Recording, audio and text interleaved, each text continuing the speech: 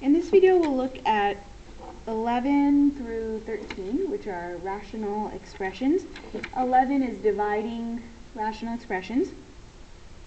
So when we're dividing rational expressions, we want to factor as much as possible and remember to change it to multiplied by the reciprocal. So in this case, 4x squared minus 1 is a difference of squares. 2x plus 1, 2x minus 1. 2x squared plus 5x minus 3 is a trinomial, so if we want to factor that, this would have to multiply to negative 6 and add to 5. So this would be 6 times negative 1. And then if we factor by grouping, 2x squared plus 6x minus 1x minus 3 is going to get factored by grouping. So the GCF here is 2x, and the GCF here is negative 1.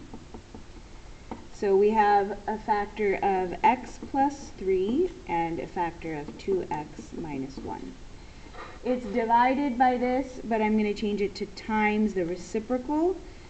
So the x cubed will go on the bottom. This has a factor, a common factor of x cubed, so I'll take that out, and then we're left with x plus 3. Now that everything's factored, we can cancel common factors. So the x cubes are common, the x plus 3s are common, and the 2x minus 1s. So you're left with 2x plus 1. Let's look at number 12, which is subtracting rational expressions. When we subtract or add fractions, we need to have a common denominator first. So in order to identify the common denominator, we can factor the second denominator here. This would be x minus 7, x plus 3. So now it's clear here that this first fraction is missing a factor of x plus 3. So we're going to go ahead and multiply this by x plus 3 and multiply the top by x plus 3. Now we have a common denominator, which is x plus 3, x minus 7, and I can combine the fractions, x plus 3 minus 10. Excuse me.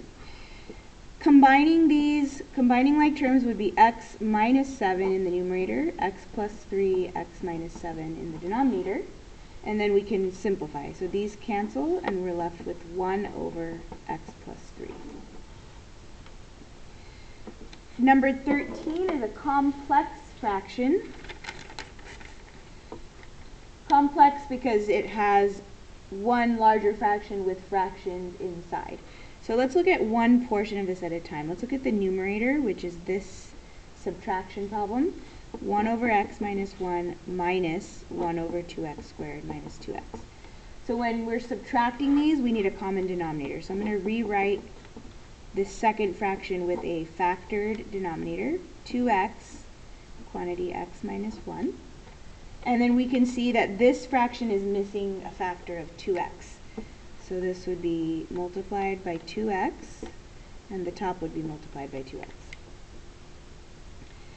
Now that we have a common denominator of 2x, quantity x minus 1, I can combine these. So this is 2x minus 1, and then in the denominator I have 2x times the quantity x minus 1. So right now I'm done simplifying the numerator. So we'll hold on to this, and then now let's look at this denominator. X plus 3 over 2x squared minus 2x. The only thing that can be done here is to factor the denominator. So let's go ahead and just look at what we got in the numerator, 2x minus 1 over 2x times x minus 1.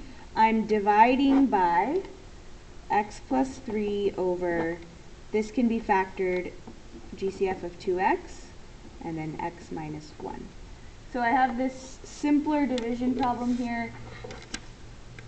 If I rewrite this as a multiplication problem, this would be the numerator multiplied by the reciprocal of this, since it's currently divided by. So times, if I flip this fraction, it would be 2x, x minus 1, and then x plus 3. Simplifying this, we can cancel the 2x, We can cancel the x minus 1, and we're left with 2x minus 1 over x plus